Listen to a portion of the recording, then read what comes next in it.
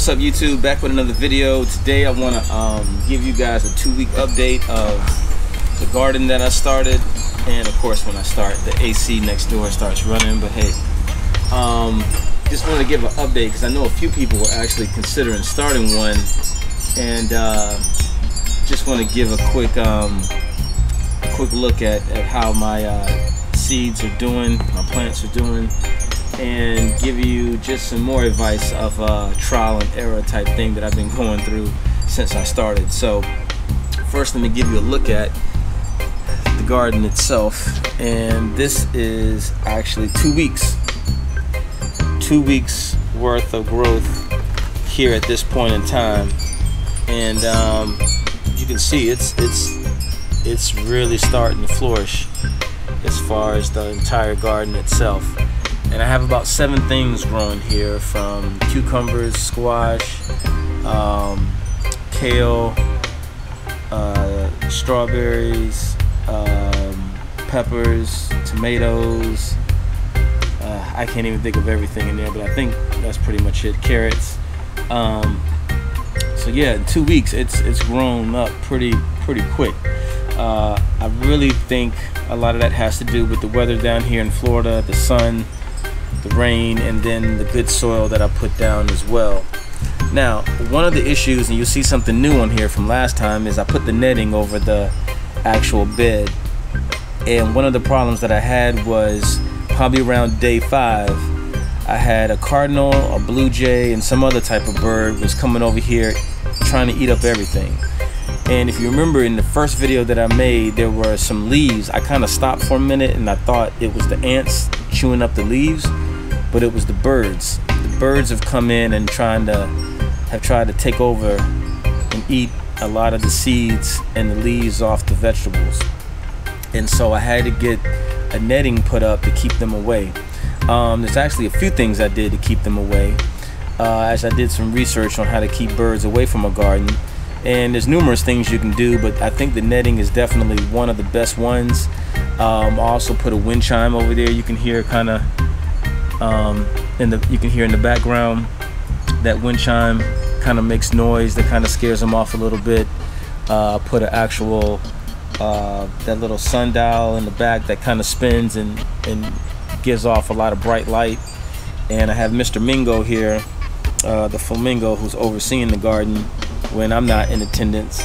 I read something to where birds don't like to see like big eyes looking back at them, and so Mr. Flamingo here has one of the shades. You can see those eyes right there. I think that'll definitely help scare them away a little bit as well. But yeah, so the netting though is the biggest part, I think, that's keeping them away. And there's other methods. You can put a fake rubber snake in there. There's other things you can do. Someone told me you can put some pepper sprinkled in there or something like that. There's other things you can do, but I think the netting is the biggest piece. So I definitely highly recommend you invest in this. I actually saw the birds come back a couple of times, and I just kind of looked out the window, and it's funny, one of the cardinals came. He flew in this tree up here, and he kind of looked down at the netting, and he kind of turned his head a couple of times and kind of looked like, what is that? And then him and his friend just kind of flew off, and they didn't bother with it. I haven't seen any birds try to bother the garden after I put the netting down. So highly recommend that you invest in that as well. They don't sell the netting in small pieces, so you have to buy it pretty much in a big roll, but it'll last pretty much it'll last me for a while. I would say at least a year for other things I may plant, or maybe even a couple of years, as well.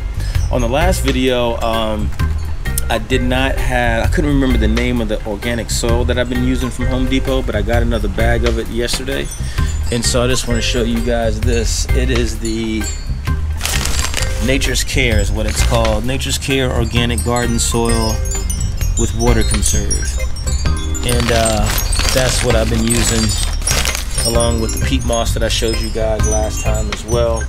I think it's definitely helped with the growth, fast growth as well. So another thing that I recently bought that I think you guys may like that I think it will help if you decide to start your garden. This is by Home Note. I got it off Amazon as well, and I know I should have did this in the beginning, but I forgot to do it. But it's bamboo labels for each individual vegetable.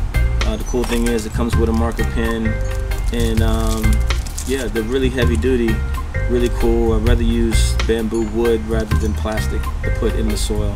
And so I bought some of these, and there's different types of brands you can buy on Amazon. Just just type in bamboo garden labels, and you'll see many companies out there selling it. So I think this came in a pack of 60 bamboo labels in this.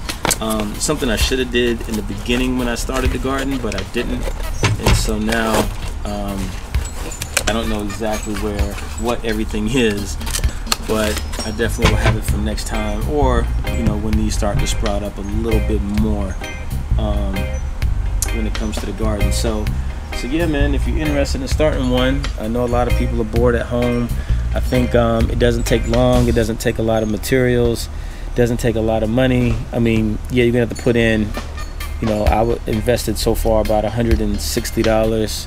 That's with the seeds, with the soil, with the lumber, with the cylinder blocks, with the pretty much everything, except for the netting. I bought that and the bamboo sticks separately.